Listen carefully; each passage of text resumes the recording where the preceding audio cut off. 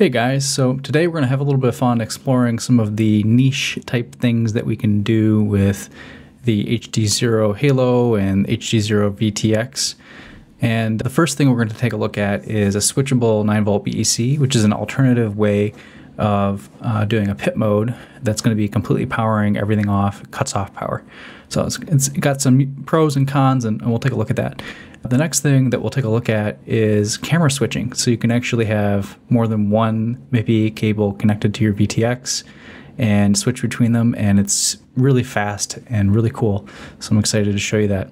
And then the last thing is I'm going to show you how to wire up a servo to the Halo flight controller so that you can have fun with that. And I'll show you. I have a demonstrator drone I built up to kind of play around with the concept. So with that, let's get into it. So on the Halo flight controller, the digital plug has the ability to actually turn the power on and off. And that can be really handy if you're at a race and you don't know how long it's going to be before you're going to fly, but you have to plug in. Normally, I would say use the software pit mode. It's instantaneous when you flick a switch, but the downside is it kind of puts the VTX in standby mode using maybe about a half a watt of power. And over time, that kind of builds up heat on the VTX and the flight controller. So if you want to have no heat generated at all, let's take a look at doing the switchable 9-volt BEC. So with the switchable BEC, I can program it so that when I power on, there's no power that goes to the VTX. There's no blue light. And now if I flick a switch here, you'll see the VTX start to boot up. That's that blue light right there. And now it is transmitting. And within about 2 seconds of me flicking the switch, you'll see video on the screen. That's opposed to basically instantaneous with the software solution, but this uses no power at all. So let's take a look at how to configure it. Okay, so let's see how to configure the switchable 9-volt BEC. First thing we're going to do is we're going to go consult the manual. So this is at hdzero.com/support. And in the Halo manual, there's the switchable 9-volt BEC option. And so what we'll do is follow the instructions. We'll go into the configurator and then go to CLI and put in this information right here. Here we are in CLI. So I'm going to take this, copy it, and paste it in and hit enter. Okay, and then save. Once you do that, there's going to be a new thing called user in the modes. So if we go down to user 1, we now have this option that was not here before. So I've set it up for aux 4. When aux 4 goes high, then it will turn on the 9-volt BEC. So one important thing to point out here is, let's say your radio is not connected and you want to make sure that this actually does prevent the video from turning on even if the radio is not connected. Well, we need to go to failsafe for that. And in failsafe, we need to set aux 4, which is the channel I was using, to a low value. So 1000 here is going to be the low value. So in failsafe, when we're not connected with the radio, the video is going to remain off because this is set to 1000. Okay. Another important thing to point out here. So if you were using the VTX control option for team race mode before, we'll want to turn that off. And to do that, we're going to go to CLI and then type VTX. And then this gives you a list. And what we want to see here is all of the values to be 0, kind of in those middle columns. So I actually do have one wrong here. I'm going to reassign this to be all zeros in the middle. So we'll copy this, put it in here, and then take this number here and make it a 0. And then enter and then save. So that's going to prevent any of the behind-the-scenes CLI code from changing the VTX power levels. And now everything's going to be handled by the 9-volt BEC. One last thing to point out is if you had turned on team race mode on your VTX, you'll want to have turned that off before you assign this. So that's it. pretty neat way to do it. And so the benefits are completely no power usage on the flight controller or on the VTX. Everything stays nice and cool. The downside is it's going to take about 2 seconds from flicking that switch on to then receiving the video, versus basically instantaneous with the kind of hot standby mode that the team race option uses. So there you go. Let me know if you have any questions.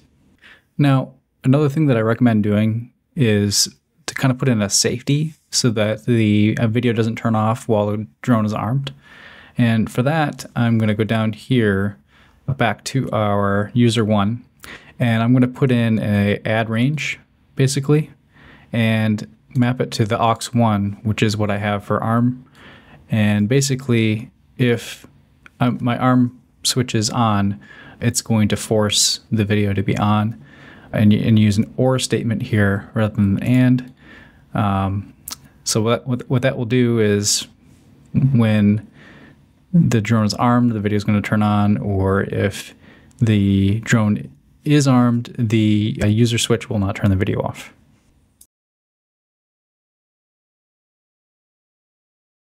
So with camera switching, I've got one view here, I flick this, and now I've got the other camera. I can just switch back and forth between them really fast like this. Super cool. So here's the setup that I'm testing with. I've got a camera in the front, and then a down-facing camera right here. And then I can switch between them with the MIPI switching board that's kind of nestled in the middle there. So next, let's take a look at how to configure our camera switcher. This is a really cool little board designed by Avi and HereComesWhitey from the Discord community. And it's just a simple 20 by 20 board that has a MIPI kind of switcher built into it. And there's a lot of different ways that you can control it. The easiest one is just assigning a switch on iNav or Betaflight. But you can also do things like controlling it through manual control that they have here. But I'm just going to show you how I have it set up. And that is, I have camera 1 going into this port, I have camera 2 going into this port, and then I have another MIPI cable going out to the VTX. Really simple.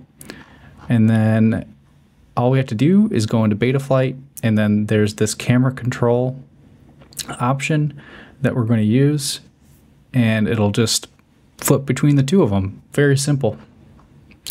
So let's take a look at that. You just go to the Modes tab in Betaflight, and then I'll go down to Camera Control 1, and then I have it set up for aux4. When I go to the full down position, it's going to switch to my down-facing camera. In the middle position, it's going to show my main forward-facing camera, and in the low position, it's going to turn the VTX off. So that's the way I like to have it configured. I can kind of go progressively down and, you know, get my flight camera and then get my down-facing camera. Really simple, really easy, and it's super fast. I'm really impressed with this, and I think, yeah, really neat. So the main thing that you need is you have to have compatible HDZero firmware applied to the VTX, and then just configure this Camera Control 1 option, and it just works. Really cool.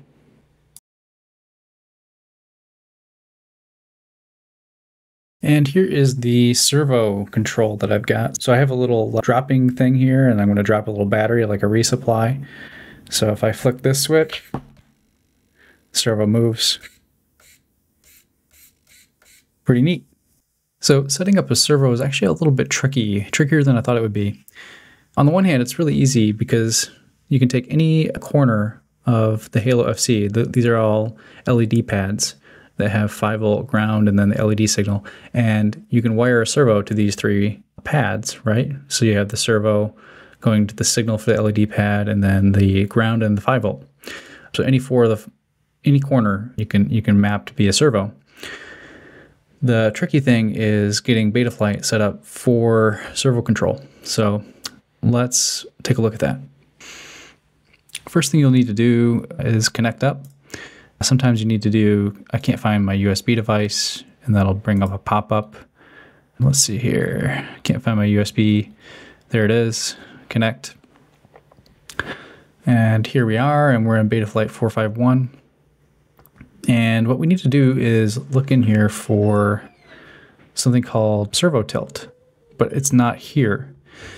And that's going to be our first problem. So we need to see about enabling servo tilt. So normally we can just go to CLI and we can make the LED pad, which has a timer on it, be the servo control pad. And to do that, we type resource and then LED strip, none. And that frees it up so that we can do something else with it. And then what we're going to do is, I know that the LED strip was A10. So I'm going to do resource servo 1 A10. And the problem here is it's going to be like, I don't know what servo is. And the reason is that the servo capability is not actually compiled into this firmware. So we need to make a new custom firmware that does have it. So let's take a look at how to do that. So we'll click update firmware, of course, detect the board automatically.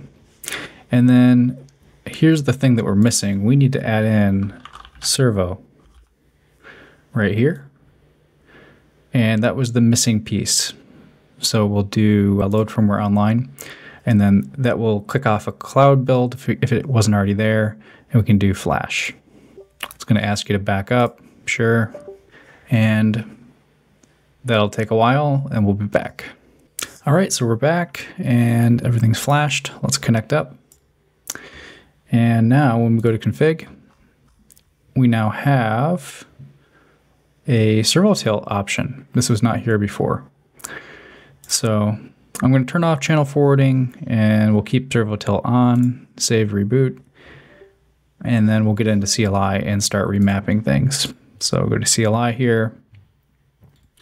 If we type resource all, I think it's like show all, yeah, like that. That'll show us everything that's set up, and what we're looking for is the LED strip. So the LED strip is right here, and it's on pin A10. So we're going to reuse A10 as our servo. So remember that one. And what we'll do here is we're going to free up this LED strip. So we'll do resource LED strip none, and that'll allow us to use it for the servo. And then I'll type resource servo 1 as A10, because A10 is the pin that the LED strip was on, and then we'll do save. So now we go into the configurator. We're going to see that there's a servo area, and in here we can pick the aux channel that we want to use to control the servo. So let's say I want aux 3 to control my servo. I hit save, and now at this point aux 3 is now going to be mapped to controlling our servo. It's really just that simple. There's not a lot of configuration that you can do beyond that. There's some other things you can do, like camera stabilization with this, so that the accelerometer will automatically kind of stabilize a camera gimbal. But we're not doing any of that.